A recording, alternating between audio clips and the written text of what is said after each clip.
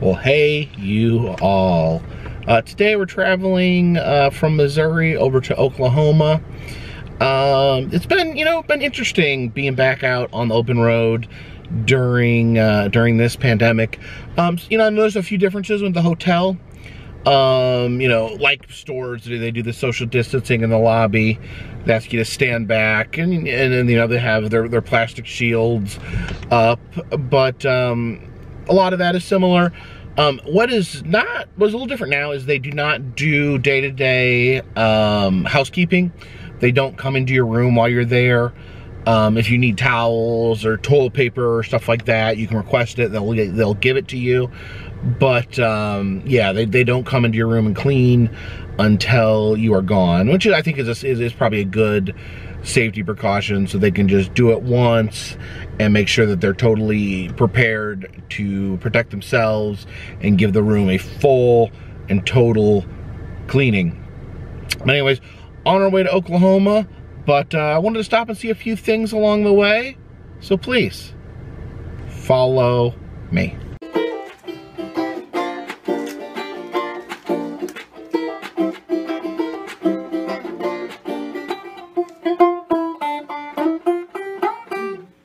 When you're traveling out here on the open road, one of the things that you want to keep an eye out, one of the things that you want to visit, want to experience is world's largest things.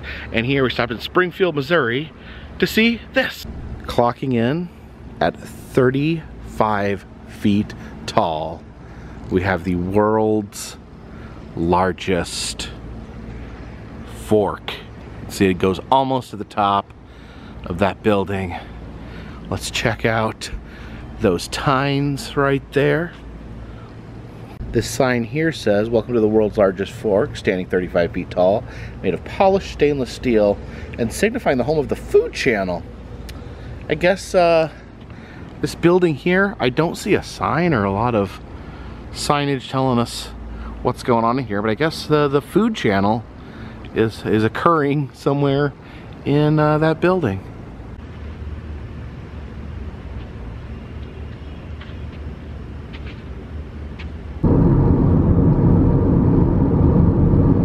Now further out west, you can stand in 4 states at the same time.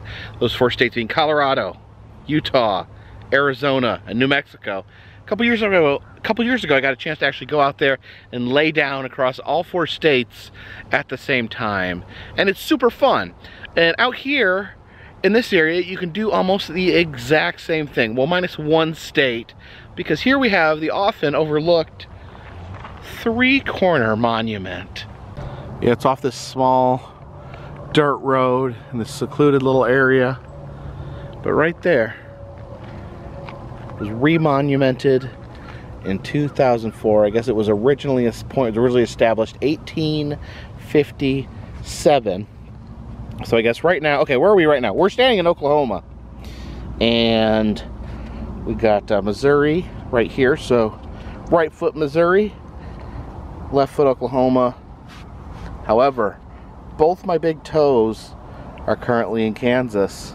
Different parts of your body, have to abide by different laws, different state laws. I guess it's only responsible to do the 3-state lie down.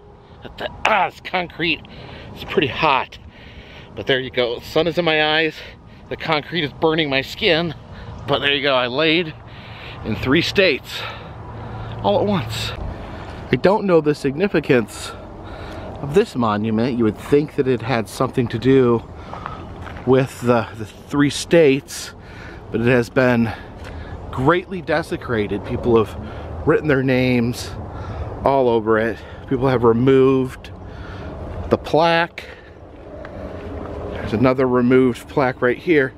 Oh, here's a plaque that's only been partially removed. Someone really wanted that plaque. Tried to tear it away. The National Youth Administration Work Project. Guess they came together and made this wonderful stone spire. I'm sure we could read all about it if people would quit stealing the plaques.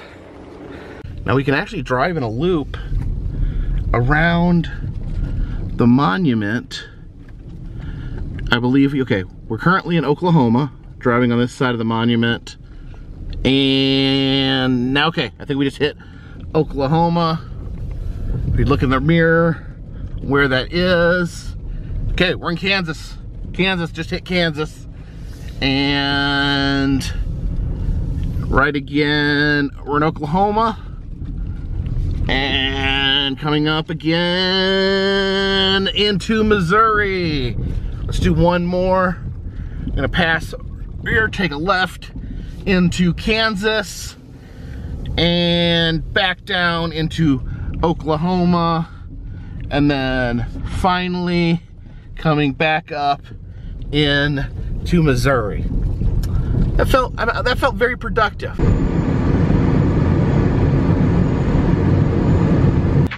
Now we're passing through Pitcher, Oklahoma, and there can only be one town that ranks #1.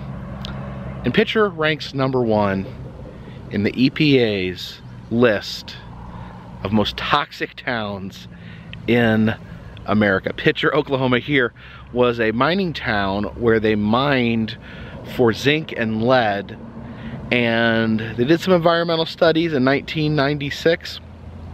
Turns out 1/3 of the children in this town had lead poisoning, which is, you know, I'm not a scientist.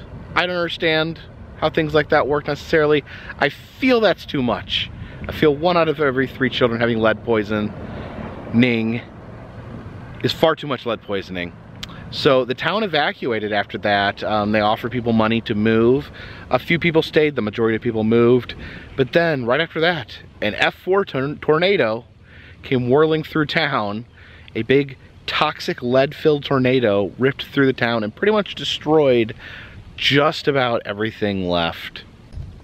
One of the only remaining residents of Pitcher, Oklahoma is this concrete gorilla, the former mascot of the old high school.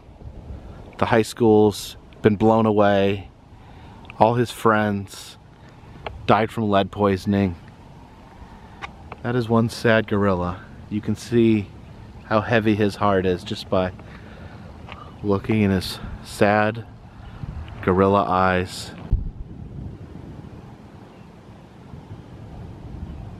See the old broken down fire truck there. If you look up, there's the old tornado sirens. All through the town, you can see these giant mountains, what is known as mining chat, that is leftover material from the mining process where they were mining lead and zinc, and it just left in massive piles out here. All that mining chat. This is a completely flat part of the country. It's just all mining waste. You can see this neighborhood here is just completely abandoned. Every house has been completely left behind and or destroyed.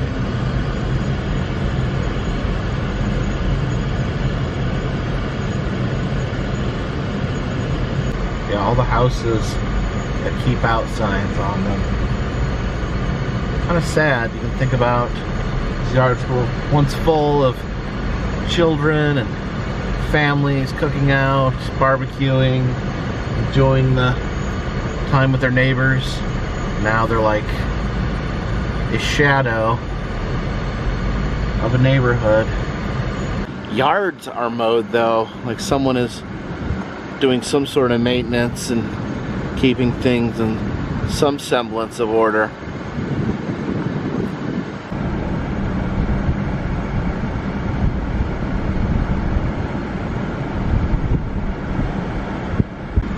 Believe it or not, look right there. Looks like there is one house left. One person still living in this former neighborhood.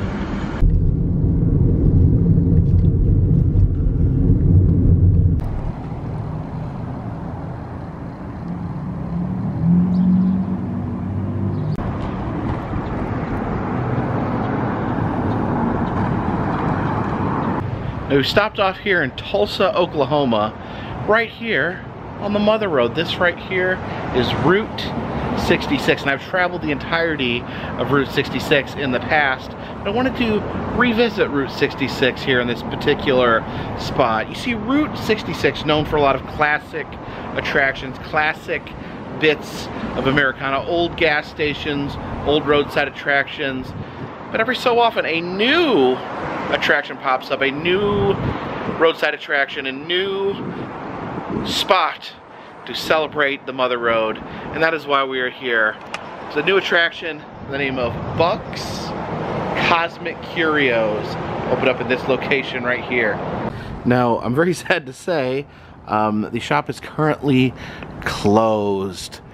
I was unable to make it here on time, but we can take a little peek through the window. This is their mascot, Buck Adams, a literal space cowboy.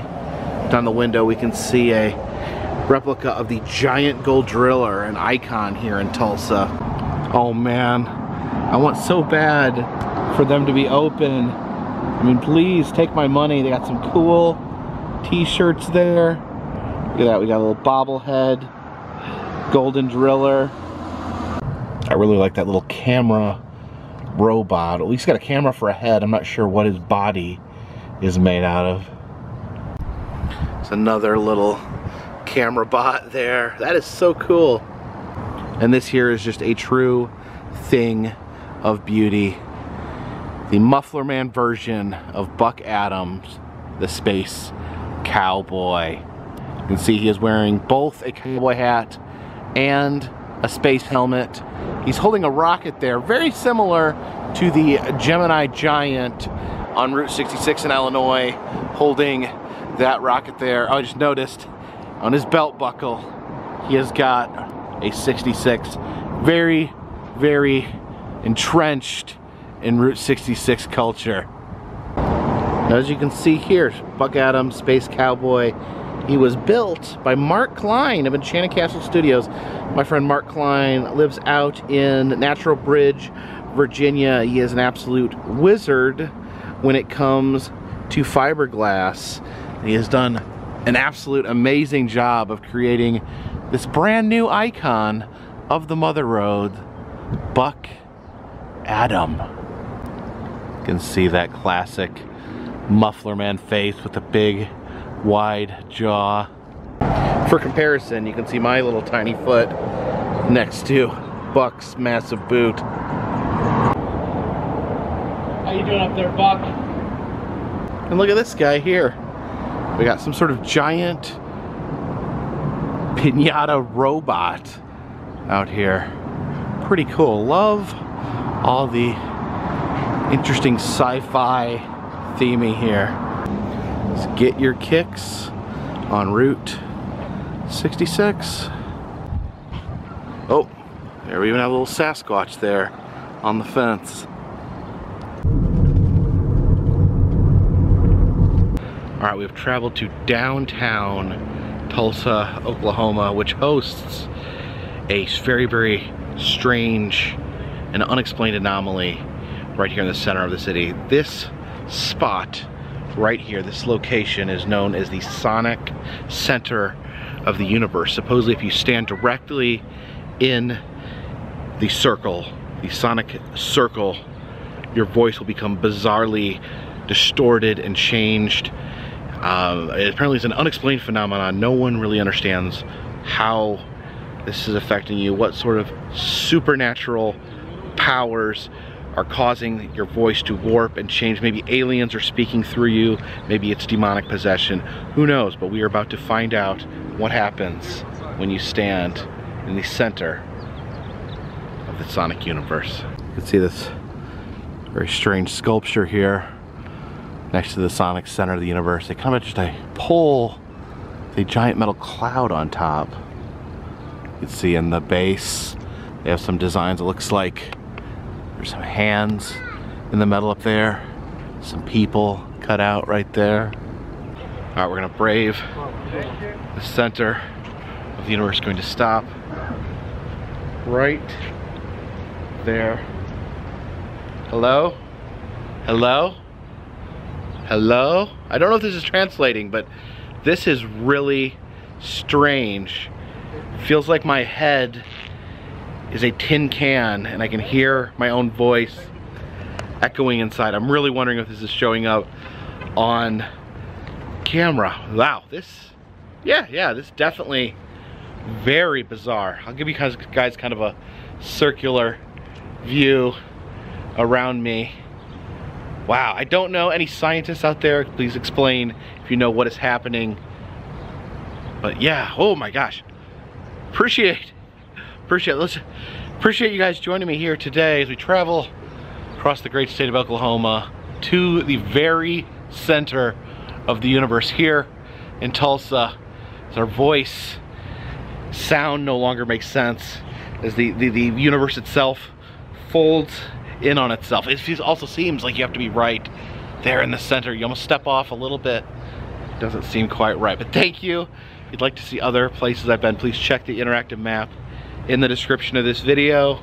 If you'd like to make recommendations where I should visit, and I will look at those comments, visits. I'm sorry, I'm very disorientated right now because of the cosmic pressure on my brain. If you'd like to help support the channel, consider buying an enamel pin in the Etsy shop. Consider donating to Patreon, $3 or more. We'll get you a postcard once a month. But until next time, this one's in the bag.